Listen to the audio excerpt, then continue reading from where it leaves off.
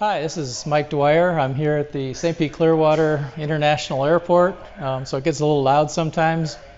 But this is my Quickie Q200 I built in about 1984, 1985 area. I currently have 1,400 or so hours on it, so it's flown quite a bit. It's getting to be a pretty old airplane, but it's very modern. It's got all flat panel displays and modern electronics in it, so it's a state-of-the-art airplane right now. Back when I built the airplane, the commercial airline prices were starting to get pretty high, and I figured I could build an airplane and fly myself. There was a lot of activity, a lot of excitement in the home-built airplane area back then. And so I'd gone through a bunch of different airplane designs, and finally I settled on this airplane. Wife and I flew out to Mojave Airport. I think we were on a business trip, but we stopped in at the Mojave Airport anyway, just to check out Gene Sheehan and the factory Q200 that was there. I crawled around under it, all over it, measured everything I could measure that wasn't marked in the plans, and checked it all out. And from there, made our decision to go with the Q200. It looks pretty small, but it's 44 inches between the shoulders, so it's pretty darn comfortable inside. I think it's a very comfortable airplane to fly in. But back in about '84, I bought it from Clio Crop Care up in North Carolina, and had it shipped down here with a standard shipper. So I had to go to the shipping company to pick it up. And I had a Mustang II at the time, pretty ordinary little Mustang. And I remember I had a roof rack kind of deal on top of the car. And so I slid this probably 12-foot long box, 4 feet in one direction, maybe 3 feet the other direction, on top of my Mustang II, and I drove it home. So that was the start of our airplane building project. I built it in my garage in my house I was living on Tanglewood Drive in northeast St. Pete. Also, I went down to the EAA chapter. I joined them for a while. I was a member there. And when I finally picked the kit out and stuff, I proudly announced to the whole crowd there that they knew I was a Cessna 150 pilot and had about 40 hours on a Cessna 150. But I announced to the crowd there that I was going to build a Quickie Q200, and I was going to do it in a year and a half. And the place just burst out in laughing, because the average home builders probably takes about 10 years to build an airplane. But I'm not the average. I had money in this airplane. It wasn't an airplane. It was going to fly. So I had a job. I was an electrical engineer. I was working at Sperry Gyroscope Company. And so I spent a lot of my day planning out what I was going to do that evening when I got home to the airplane. So I'd get home and I'd turn on the TV, and there was nothing to watch like there is today. It's all junk on TV. So I'd walk out into my garage and I'd start my projects. And I kind of had it set up like a factory line. So I had all the elevators and the ailerons all laying out on the table, so you could do a layup on one side of them, and then the next day after they're cured, you'd flip it over and do the layup on the next side of them. So I had it kind of set up like a factory build. So that's part of the reason why I got it done so quickly. Also, I was kind of determined. I don't tend to give up on stuff. I finish it. So I'm not the type that messes around and just plays with things. I want to get it done. The other reason I got it done so fast is I didn't make any changes from the plans. I used to joke with them back then that my plane was closer to the factory plans than the factory plane was. And I truly believe that was the case, because the factory plane had been modified several times and changed from a RevMaster engine to the Continental engine, different wing in the front. So I really believe that my plane was closer to the plans than the factory airplane was. But anyway, a year and a half later, I rolled the thing out. Here's a picture of it sitting on the front lawn of my house after I put it together. I couldn't get the whole plane together inside the garage. I could have either the engine on and the body, but I couldn't have the tail cone on. Or I could have the tail cone on, but not the engine. So this picture here is the first time it actually was a whole airplane in one piece. I'd also like to say that the only way I could build it in a year and a half was having the support of my EAA buddies. Back then it was a huge camaraderie. People were very helpful. I had never even seen an aircraft rivet before and had no idea what to do with the silly things. I had no idea how to safety wire properly, so they taught me how to do that. All along the build, they would check on the progress and see that I'm doing things right and stuff. So the EAA group was a huge part of a successful build here. One of the guys down there, George Reed, I'd known him for many years already, and he successfully flew many new home builds. He built so many airplanes. He built a biplane Breezy. He built lots of different stuff. He was the one that went and checked me out in tail draggers. So what I had been doing before I was ready to fly this plane, I rented a Cessna 150, and I would come swooping in on final at 100 miles an hour, which is basically as fast as the plane would go, and I would flare out over the numbers. That gave me a really good sight picture for flying the airplane. So George was also a very renowned tail dragger pilot. So there was other tail draggers at the field, Porter Field, that went about 100 miles an hour. Well, maybe that's a stretch, 85.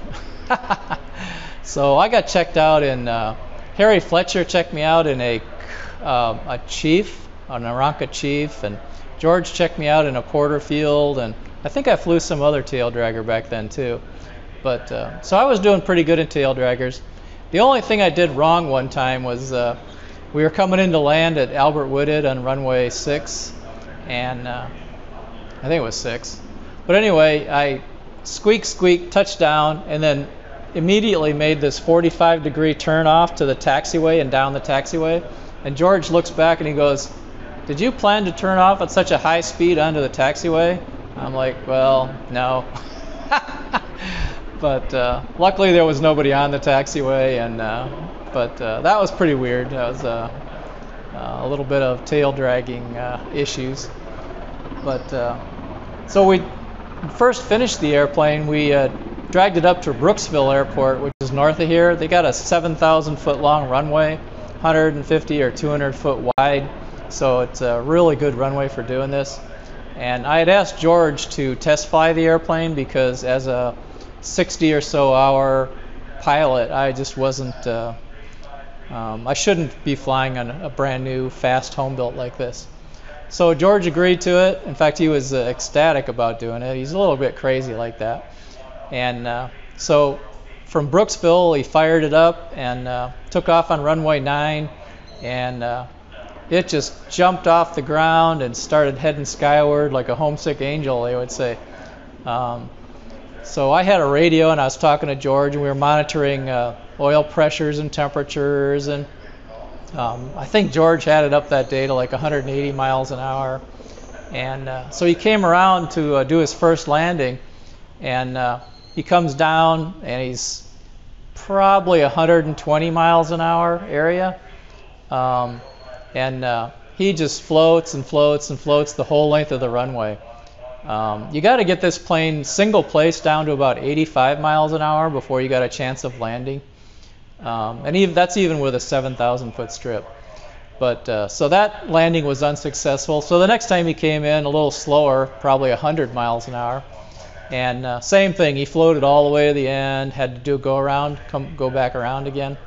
But this next time he finally got the speed down low enough that he was able to touch down and land and stop on that 7,000 foot runway. The plane rolled straight as an arrow, no glitching around. As far as tail draggers go, this one's one of the less twitchy ones actually. It's pretty darn stable. Today they've got this thing called a gall wheel alignment, where you make sure that your wheels are towed out. Yeah, you tow them out a little bit for tail draggers, and they want to be pretty close to straight up and down. So when you got the wheels out of alignment, you've got a much more difficult airplane to keep rolling straight down the center line. But when the wheels are aligned properly, it's a very, very straight rolling airplane. And you can see that in some of my takeoff and landing videos. It's very, very straight. But anyway, George flew it. We adjusted some things to get the oil temperature down better. So after that, we got the plane so it was not overheating and flying quite well. And then George and I both jumped in the airplane. George was in the pilot's seat. With my airplane, I only have rudder pedals on the left side. So George had the rudder pedals. I'm on the right side. I don't have rudder pedals. And so we both took off and flew around. It probably had about 5 to 7 hours on it at that time. So it's basically not something you should do, but you know, the whole thing about building an experimental airplane is based with controlled risk. So I got to do the first landing with George. Actually, George landed the airplane, and there's no real point in me doing the stick with my left hand and landing it, so I did not do that. But the next flight, I jumped in the airplane. Realized I have a couple of hours. No, it wasn't even that much. An hour or two of taxi time. So I was pretty familiar with how the airplane reacted on the ground, the rudder inputs, which are with your feet. And so after the flying with George, I knew the sight picture that I was looking for with the airplane. And so I flew around. I knew the speeds basically to come in at. So I remember taking off and climbing out like crazy and being up in the air. And I think I flew around a little while before I came back to the airport to land. And I remember thinking that, man, this thing flies pretty good, but I'm going to have to land this thing. So so came around and, came in and had made an absolute squeaker landing, rolled straight as an arrow.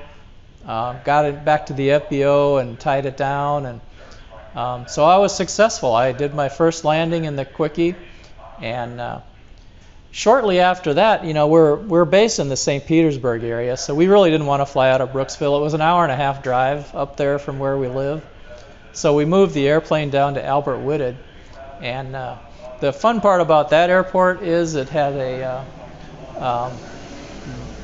2,800 foot long runway. So as far as this airplane goes, that's an aircraft carrier. Oh yeah, the runway's right over Tampa Bay too, so it kind of looked like you're approaching an aircraft carrier. So my first few months at Albert Whitted, I did so many go-arounds. I mean, I would do, if I didn't have my speed right, or if I was not flaring out like over the numbers, I'd do a go-around. So I don't know how many go-arounds I did, but it was lots and lots of them until I really learned how to fly this airplane and land in a short distance.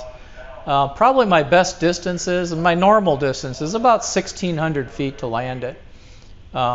Getting off the ground takes about 11 seconds and 700 feet. So I really got no issue of getting off grass fields or paved fields. It's a very powerful airplane. It just zooms off. But landing, that's where it gets interesting. 5 more miles an hour. Like if I don't approach at 85 miles an hour over the numbers, if I approach at 90, that'll use up another 1,000 or 2,000 feet. So your approach speed is just super critical. So basically the whole test program, 40 hours, went really well. Had a few things to tweak, mostly with oil temperatures. Put an oil cooler on it, I think, during that time, just to keep the oil temperatures down, because we're flying in like 85, 90 degrees Florida temperature. But successful. So basically we had a pretty successful airplane, and the full 40 hours of flying, didn't break it, didn't even mess it up too bad. So that's the story of the birth of the Q200.